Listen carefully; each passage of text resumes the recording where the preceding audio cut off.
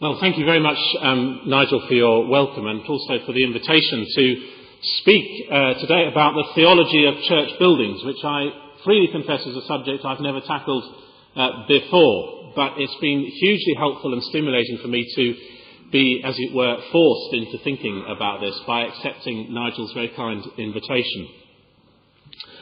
I expect you've all heard the story about the group of children who were being shown round the church by the vicar, and who came to a memorial on the wall with a long list of names on it. These are the names of the people who died in the services, says the vicar.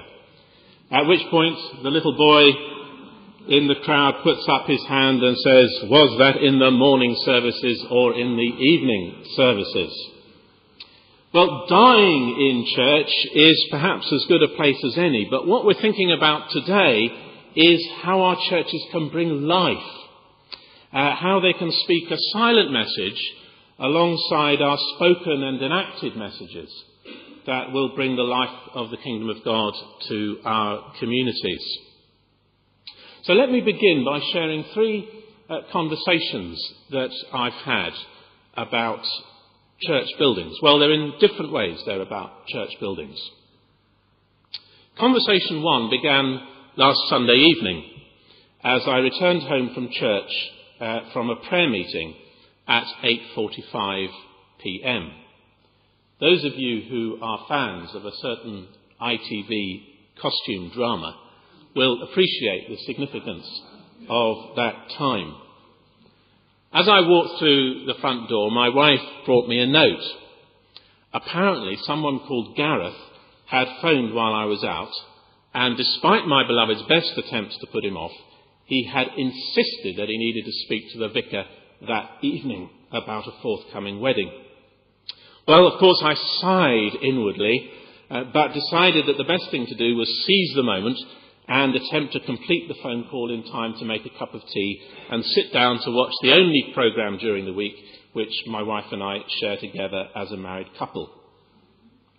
So I dialed the number and Gareth answered. He wanted to get married, and apparently my church was the prettiest church around. I asked where he lived, but I had guessed by his confident manner and something in the tone of his voice that he was a member of the traveller community. We began to explore his geographical connections. His fiancée lived in the parish of St George's, Chesterton. Some of you will know it, it's a suburb of Cambridge. But they didn't want to get married there because, as he said, the building was horrible. Incidentally, 2 days later I spoke to the curate of St George's, Chesterton, who said that her marketing tactic for weddings was to describe the building as striking, which is about as good a circumlocution as you can get. With St George's out of the running, Gareth explained that they had considered getting married in the church in the next door parish, which is St Andrew's at Chesterton. But this had been rejected on the grounds that the funeral of his fiancée's grandfather had taken place there, so it had bad memories. The discussion continued for a few minutes while we established that the couple had, in fact, no grounds whatsoever to be married in Histon, and I finally managed to hang up the telephone at 8:59 p.m. Conversation two happened 10 years ago when I was the vicar of a beautifully reordered church in Acton, West London, St Dunstan's, East Acton, if you know it. This Victorian building had been radically redesigned internally during the early 1980s, long before I'd become the vicar.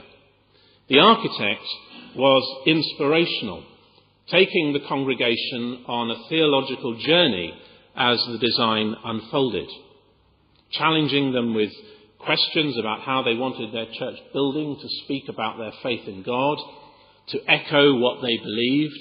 The result he produced was a comfortable, open, accessible space where the congregation gathered around the Lord's table week by week as the family of God.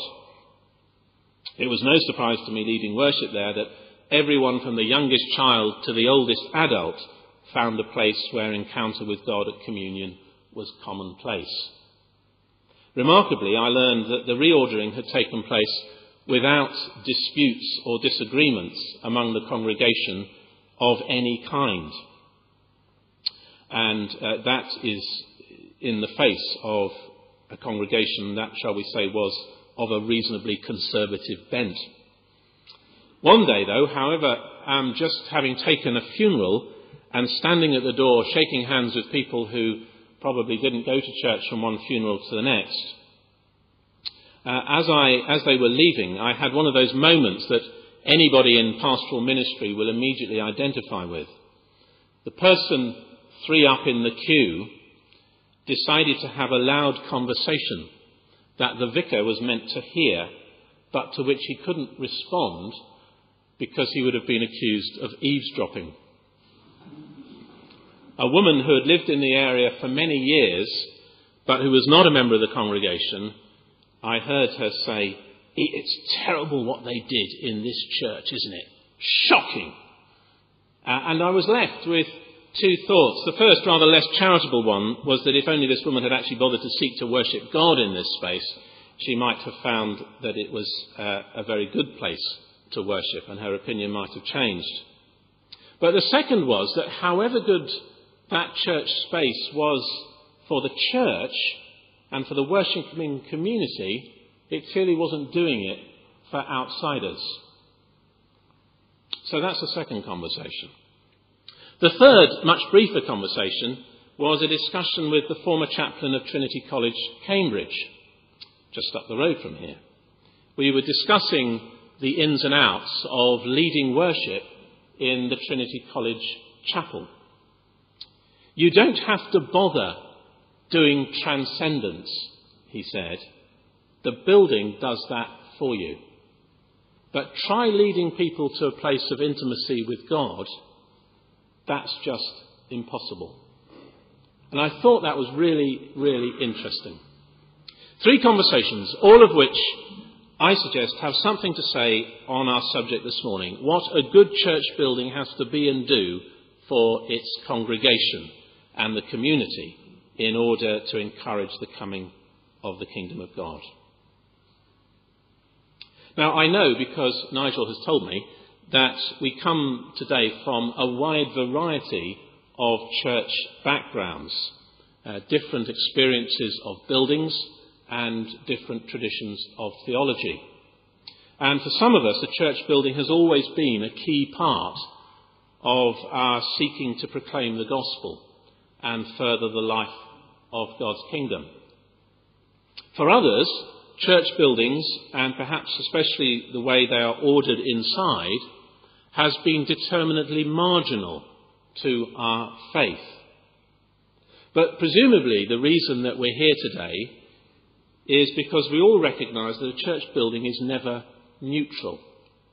In fact, no building is ever neutral, whether it's a church or a swimming pool, a classroom or a home. As human beings, we respond to buildings, to the spaces that we are in. They have the capacity to fill us with awe or despair, inspire us to worship, or subdue us into silence. Ignoring a church building is simply not an option. A church building is going to say something to those who enter it, whether we like it or not. So we need to think very carefully about what we want it to say. And what I want to suggest this morning is that what church buildings ought to do is help and encourage us to live out the announcement of God's kingdom that we find in the words and actions of Jesus in the Gospels.